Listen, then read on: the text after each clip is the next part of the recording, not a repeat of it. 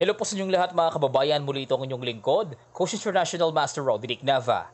Ayan, so ngayon ipagpatuloy natin ang pag-a-analyze dito pa rin sa ongoing Airthings Masters 2020 at tayo ngayon ay nasa round number 5 na.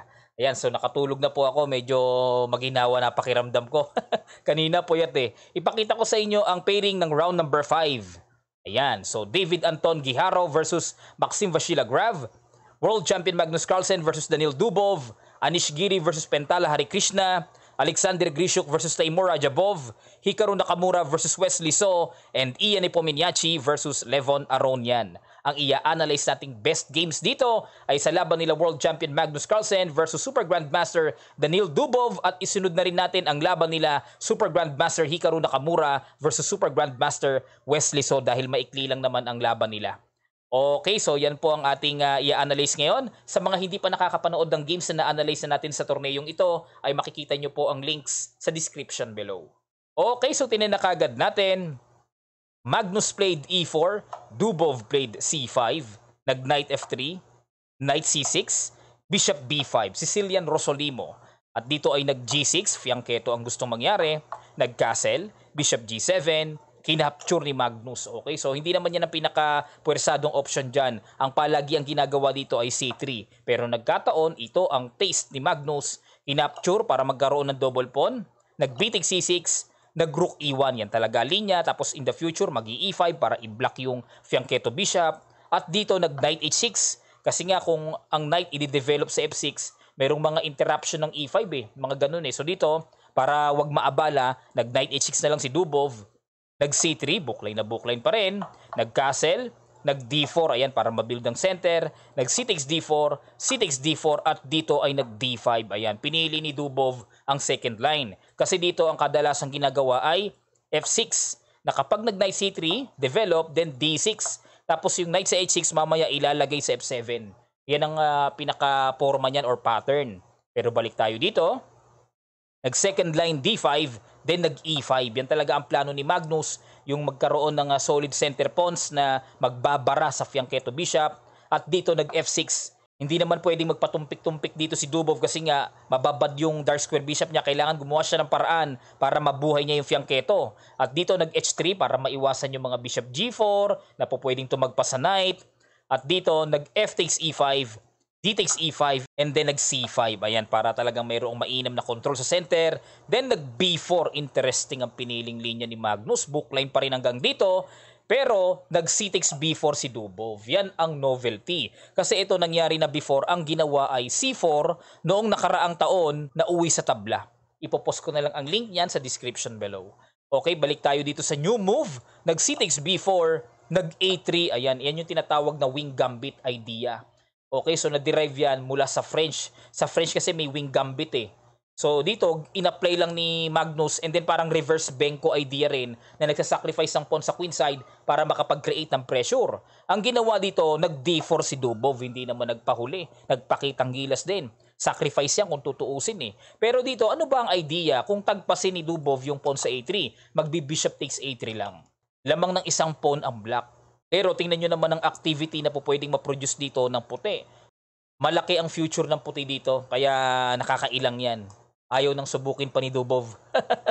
So dito nag-D4, so sacrifice yung pawn, pero ito ang pinili ni Magnus. Nag-A takes B4. Pwede rin naman daw itong capturein, itong pawn sa D4. Halimbawa, knight takes D4. Ang gagawin daw ng black dito, knight F7. Yun naman ang purpose dito eh, para atakihin yung pawn sa E5. So kapag nag-knight F3, wala. Magkuqueen to queen lang, paki-imagine nyo po, then mabibiti ng pawn sa E5. Yan lang naman ang purpose dyan ni Dubov eh. So parang magkaroon siya ng counterplay. Pero dito, wala. Nakita ni Magnus yan, ayaw na niyang guluhin ang buhay niya.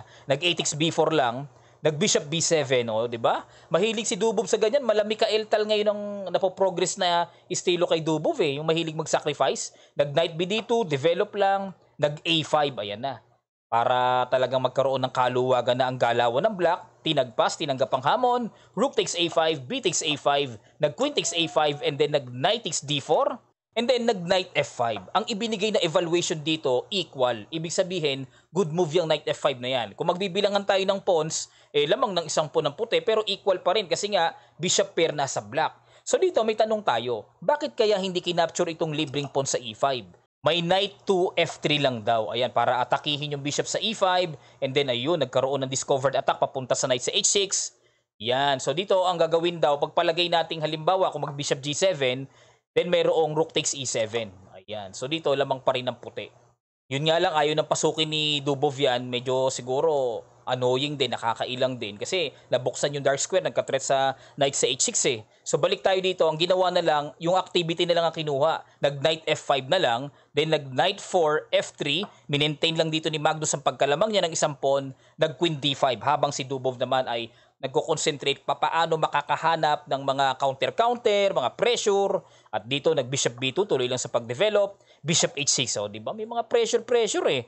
At dito nag-E6 para yun, magkaroon na ng buhay ang dark square. Then nag-rook D8, naku, pinatong sa D-file, iwas kagad, queen E2, nag-queen D3, nakipaghamon na kagad, tinanggap naman ng hamon, rook takes D3, and then nag-knight E4. So marahil para syempre iwas na rin eh. And then mapagtakpan din yung threat na pwedeng humataw ng bishop takes sa knight. At dito, nag-bishop takes E4, rook takes E4, nag-bishop G7, ayan, challenge na yung dark square, nag-bishop E5, bishop takes E5, nag-knight takes E5, rook D1 check, nag-king H2, so hanggang dito equal pa rin, ano? King G7, nag-G4. Ako, may ice cream pan dumaan. Pasensya na po ha. Okay, dito, nag-knight D6, nag-rook E3, nag-G5. Ayan, equal pa rin oh, grabing giri-girian ito ah. Nag-king G2, di ba? Tsaga-tsaga lang talaga eh. H6, islug-islugan time na tayo.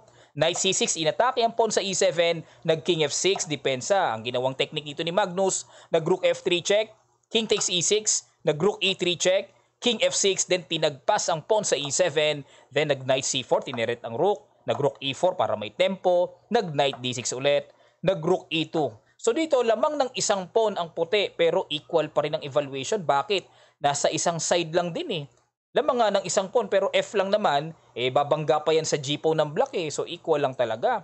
Nag-rook D3, knight C6, nag-knight F7 para hindi maka-knight E5, pinoreteksyon na ng knight F7, at dito nag-rook E3, naghamon ng rook to rook. Dito ay nag-rook D7, umiwas. Pero actually, equal pa rin daw kahit tagpasin na to eh. Equal pa rin daw yan, sabay knight D6 lang. Yan. So marami pang pasikot-sikot yan, pero equal lang din daw yung endgame na yan. Okay, dito ay nag-rook D7, nag-rook A3. Ito namang si Magnus, syempre, talagang kilala nating namimilit ito eh. Knight B8, rook B7, nag-rook A6 check, king G7, nag-knight C6. Ayan, para balik sa eksena ulit ang knight. Nag-knight G6, hindi na naman maka-knight E5. Ang ganda rin ng control ng knight. Nag-knight D4 dito, ayun, para makuha yung F5 square. Inunahan na ni Dubov, nag-knight H4 check para at the same time, meron ding suporta sa F5 square. Nag-king G3, so wala pa namang rook B3 kaya safe pa. Nag-rook B1 na yun sa ilalim mga ngalikot. Pero yung rook B1 daw na yan, ang alanganing tira. Tumalon kagad, naglalaro kagad ng evaluation sa slightly better for white to clear advantage for white. Mas maigi lang daw dito, rook B4 na lang para laging may tempo. So, anong gagawin ng puti? Possible daw, knight E6 check, then king F7 lang. Wala naman daw eh. Pag nag-knight D8 check, ayun, may check, then nagkaroon ng discovered attack sa H6, king G7 lang daw. Walang magagawang progress. Ito na ang coming. May mga kulit-kulit na ng rook B3 check. Nako, yan ang pangulit niyan. Equal lang. Pero dahil sa ginawa ni Dubov na rook B1, umalangan na posisyon, natumbukan ng good move na F4. Ayan oh, natimingan. Nag-rook G1 check, nag-king F2, nag-rook G2 check, nag-king F1, at dito ay nag-rook D2. Napilitan. Bakit? Kasi kung kakapturin ang libreng pawn sa F4, may knight F5 check. Ayun no, mahahagip ang knight na dumidepensa sa tore.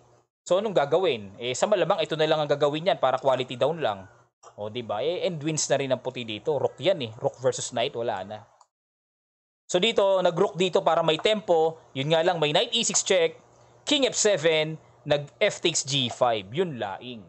Okay, so dito, potential na 2 pawns up na ang magiging kalalabasan nito. So, decisive advantage na ang ibinigay sa white. At dito, nag-knight F3. Maganda rin ang idea ni Dubov. Ano idea?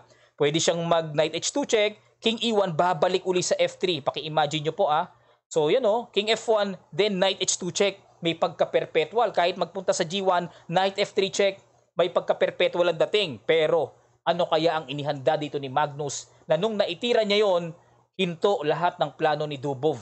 Bigyan ko po kayo ng kaunting segundo, pakiguess po, pang puzzle ito, at sa ilang sandali lamang ay tutuloy na kaagad natin. Start!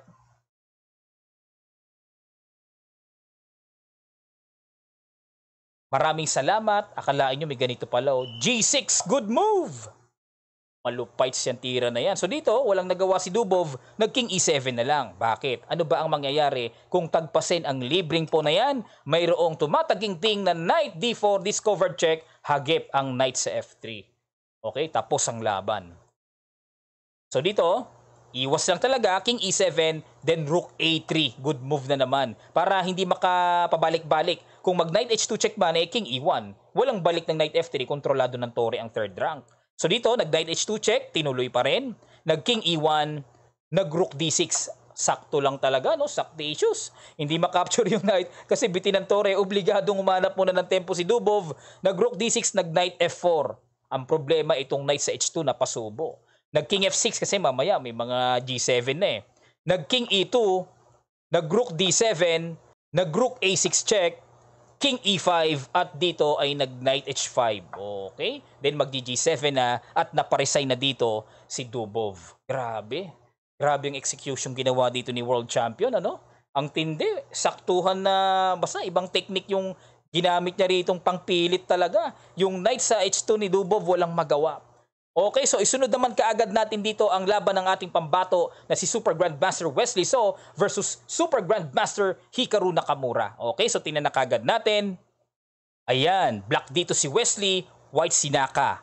Naka played E4, Wesley played E5, nag-Knight F3, Knight C6, Bishop B5, Roy Lopez, nag-Knight F6 si Wesley. Ayan, ginamit na naman niya yung kanyang drawish weapon na Berlin variation. At dito nag-Castle, nag-Knight X E4, nag-D4, yan talaga linya, nag-Knight D6, pero dito ang ginawa ni Naka ay iniba-iba naman niya, nag-D X E5, ayan, pinakapture yung bishop sa B5, so linya pa rin naman yan, Knight X B5, then A4, wala rin naman pupuntahan yung knight na yan eh. So dito, ang linya, na Knight B D4, Knight X D4, then Knight X D4. Okay, so dito baka may mapatanong sa inyo, Coach, ba't kaya hindi kinapture ni Wesley yung pawn sa E5?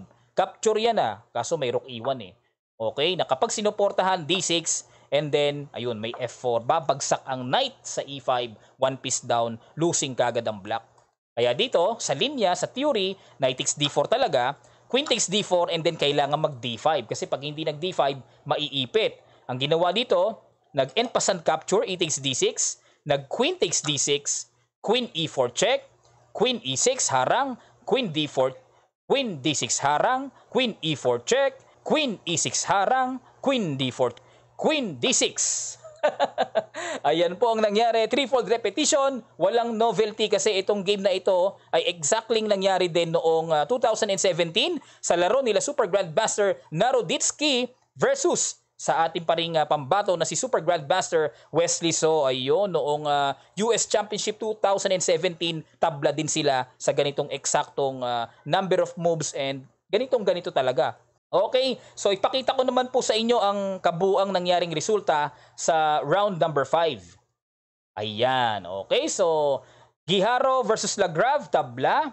Carlsen, Dubov, nanalo si Carlsen. Giri, panalo kay Hari Krishna. Grishuk, tabla kay Radjabov. And Naka, tabla kay Wesley.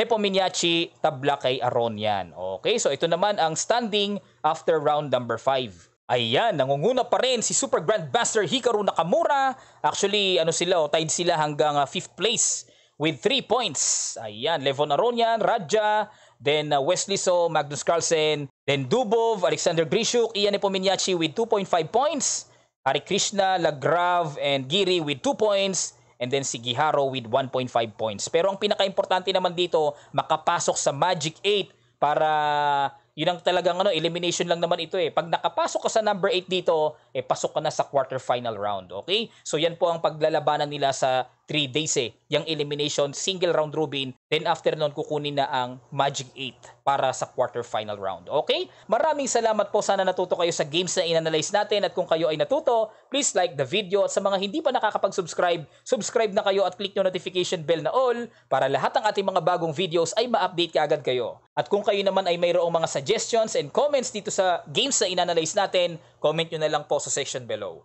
Muli ito ang inyong lingkod, Coach International Master Roderick Nava. God willing ay magkita-kita pa tayo sa round number 6 game na i-analyze natin maya-maya lang. Maraming salamat po.